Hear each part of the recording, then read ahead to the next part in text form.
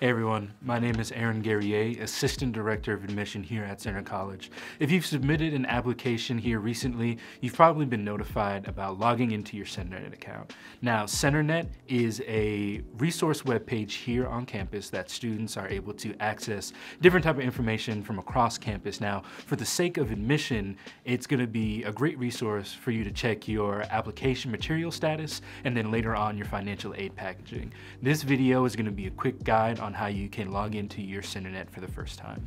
To get to Centrenet, use this link, hit the login icon, and once the login page opened up, instead of clicking on username and password, you're going to click on the first time user tab. From there, you'll need to add your Center ID number, which was sent to you in a previous email. Then you'll have to add your date of birth, your first name, your Center account name, which is just your first name or your preferred name, dot your last name, and finally your last name. Next, you're going to need to create a password.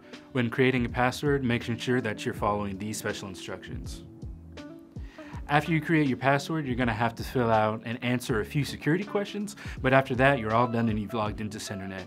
We hope that you've enjoyed this video. We can't wait to keep on working with you throughout this application cycle. If you have any other questions, feel free to reach out to us here at Centrenet College, and be on the lookout for more videos from the admission office. Bye.